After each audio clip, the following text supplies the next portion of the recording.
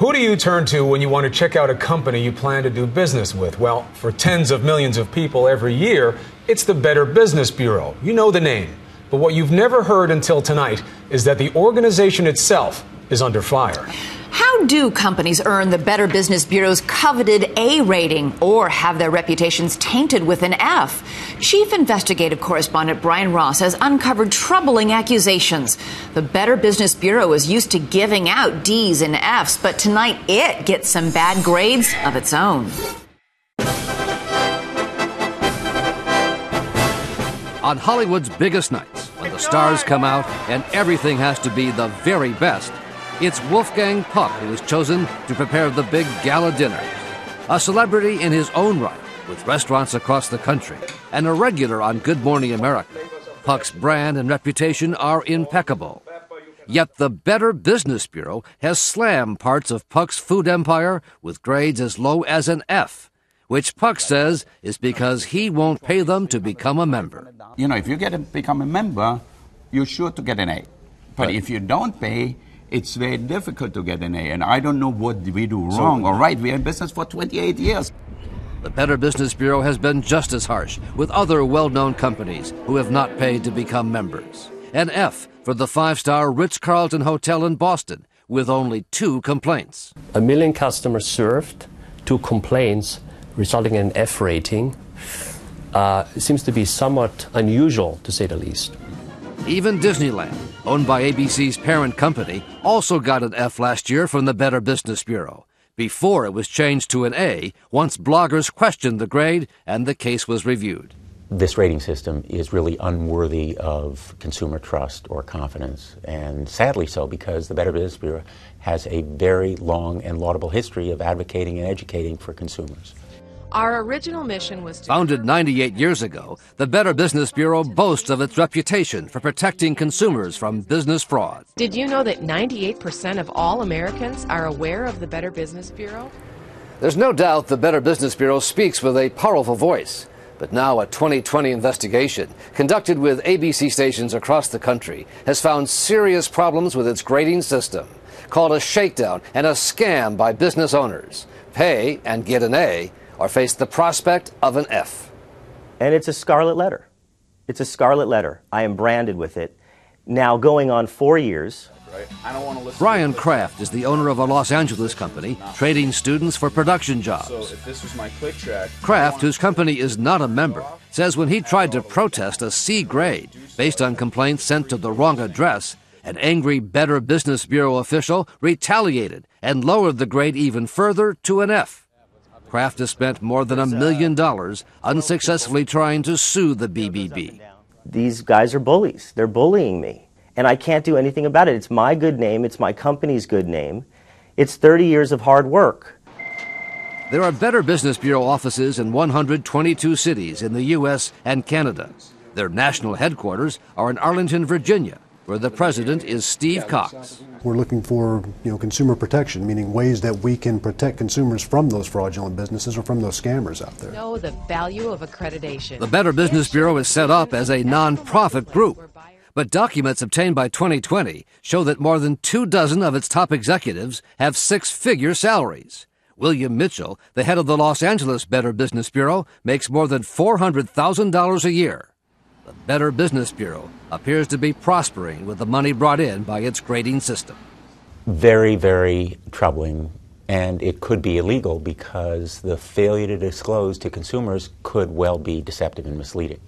Cox, who makes $300,000 plus a year, denies it's all about the money. Do you have to join the Better Business Bureau to get a good grade these days? Absolutely not. We have more than 500,000 non-accredited businesses who have A ratings. Better Business Bureau accreditation is by invitation only. In fact, the Better Business Bureau says not just anyone can be an accredited member. Only businesses which meet membership standards and agree to follow the highest principles of business ethics and voluntary self-regulation are accepted. Yet earlier this year, the Mideast terror group Hamas was listed as a member and received an A- rating. Of course, it wasn't actually Hamas. It was the work of an anonymous blogger and a group of small business owners who punked the Better Business Bureau to prove a point. Hamas was registered with a non-existent address in Santa Monica and its owner was listed as Bill Mitchell, the well-paid president of the Los Angeles Better Business Bureau. They ran the credit card. Within 12 hours, they were an approved accredited member. What did that cost to get Hamas an A-? This A- grade here was $425. How did Hamas become a BBB accredited business with an A grade? Well, plain and simple, we made a mistake. Also registered by the blogger and his friends, a skinhead white racist website called Stormfront. It received an A-plus grade for $425. Its president listed as Arian Whiting. You can probably draw the conclusion from that they're more interested in the money than their credibility. Well, Brian, that's, again, we make mistakes. We've made a mistake This is here. yet another mistake? It's on the website today. Stormfront and its A-plus were removed from the website the day after our interview. You'll take anybody's money and give them an A, as long as the credit card is valid. BBB accreditation and the BBB ratings piece is not about generating money. Some of those businesses see this as its own scam, its own telemarketing fraud. No, that's completely false. Not so, according to the manager of this Los Angeles antique shop, Terry Hartman. So by paying for the year... 2020 listened as she says she was told by a Better Business telemarketer she had to pay a membership fee if her C grade was to be improved, a grade based on one old complaint that had been resolved. If I don't pay for this, my grade will remain a C?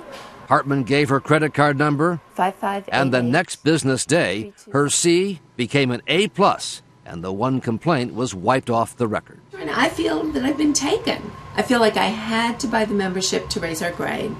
You can't win. You cannot get an A without buying it, basically. Are you aware of this? That business people are able to buy A's? That's an inaccurate statement that business people are able to buy A's. But here's another example involving the owner of a California company that provides clowns for parties. We were there as Carmen Tellez says she was told by a Better Business Bureau telemarketer she had to buy a membership to get rid of a C- based on a 2-year-old complaint that had already been resolved.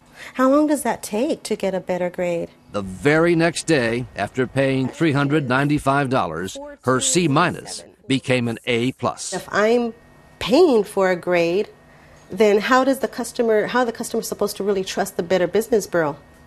I would say that is in violation of our sales policy. And you think these are just anomalies? Yes, I believe they are anomalies. Now, that's not to say Not that... indicative of a standard way of doing business? Of No. a fraudulent business practice? Of course not. No, the BBB is not operating fraudulently. 45 minutes into our interview, Cox took off his microphone after his publicist said time was up, that our allotted hour in the office had expired, even though we had more questions. We're not through here. No, it may be. So we weren't able to ask Cox about Wolfgang Puck and the many other reputable business people who say the Better Business Bureau grading system has now become little more than a shakedown racket. So you think if you'd given them money, you'd probably have an A? Where you have to join an organization to get a good grade, I think is wrong.